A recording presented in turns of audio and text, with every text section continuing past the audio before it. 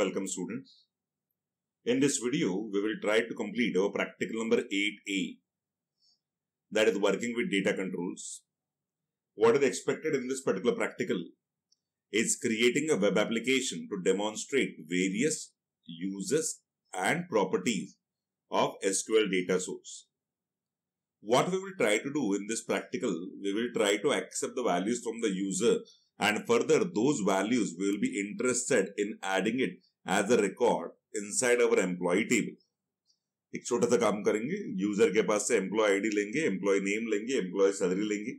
When a user clicks on a button, the code will be going to add the values as a new record inside what your employee table.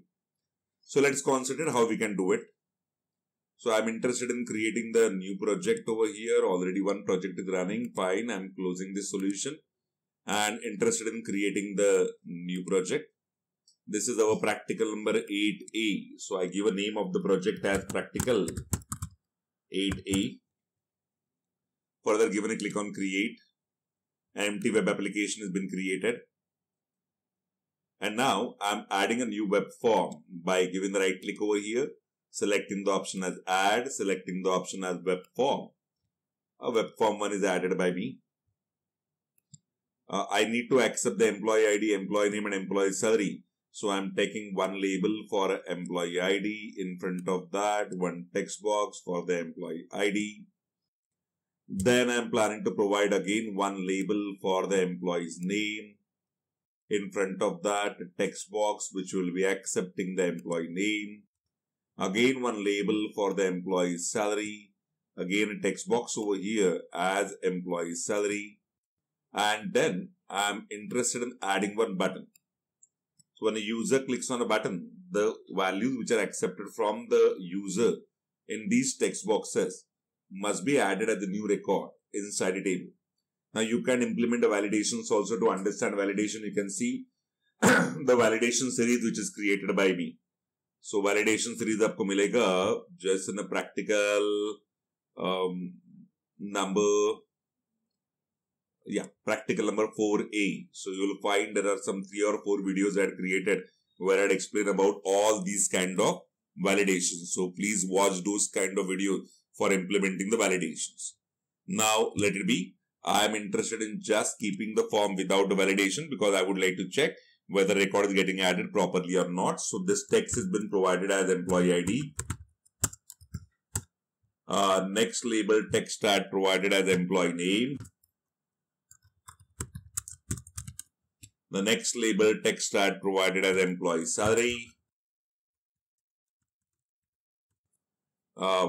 In front of that, this is text box 1, text box 2, text box 3. And for the button, I am planning to give the text as add. And below the button, I would like to add up a label which will be displaying the record is added successfully, and this label ID is label 4. Now, to connect to the database, I am interested in using our SqlDataSource as we are using SqlDatabase. So here I am selecting SqlDataSource and configuring the data source. First, I set up the connection string. In the new connection, I had mentioned over here server name as /SQL Express. Further, the database name I had added as BSc IT. Tested the connection. It is successful. So given a click on OK. Further, I had given a click on OK and saving this connection string inside a web.config file. I need to take a table of employees. So I had taken an employee table. Do not forget to go to advanced and select the option called as generate, insert, update, delete statement. If this option has also been great to you, it means you don't have a primary key inside your table. So please see to it that when you create a table, please add up the primary key property. Fine. After doing that, I had just given a click on finish. Now I'm interested in writing the code for the button add. This label for displaying the message, I will just check up the name of the label, label 4 hai, right? So in the add button, I am interested in writing the code for the click event of add button. Our SqlDataSource name is SqlDataSource1. So I'm writing SqlDataSource1 dot. Then here I'm providing my insert parameter. Insert parameter. So SqlDataSource1 dot insert parameter. In the bracket, I'm providing the column name.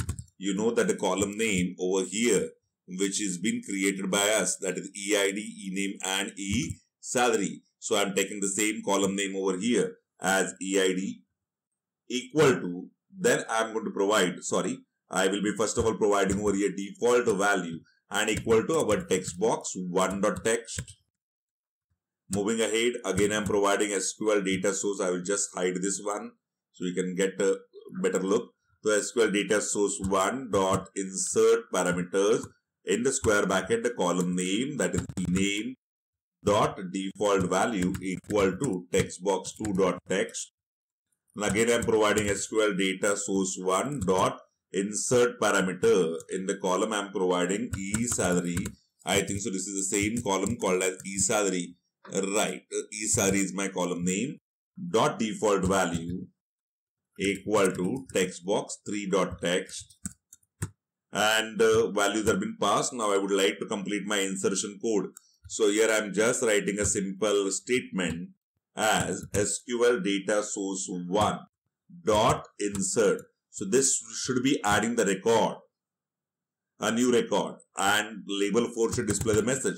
So I'm writing label 4 dot text equal to record is added successfully. I would like to clear my text boxes. So I'm writing text box 1 dot text equal to blank. Again I'm writing text box 2 dot text equal to blank. Again I'm writing text box 3 dot text equal to blank. Fine. The task has been completed. I just run the program and let's see really the records are getting added by using this SqlDataSource or not.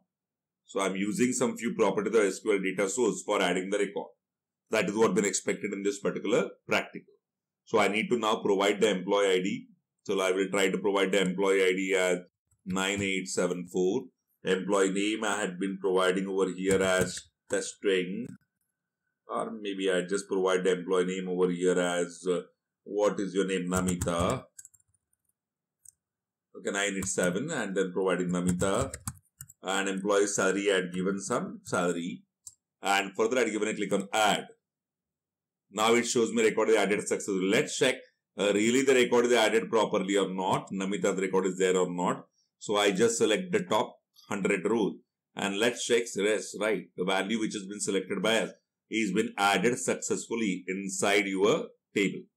So students, be tuned with us for the next videos of practical.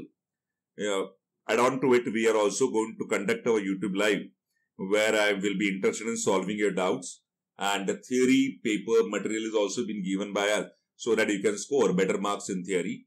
Thanks a lot students. Subscribe the channel.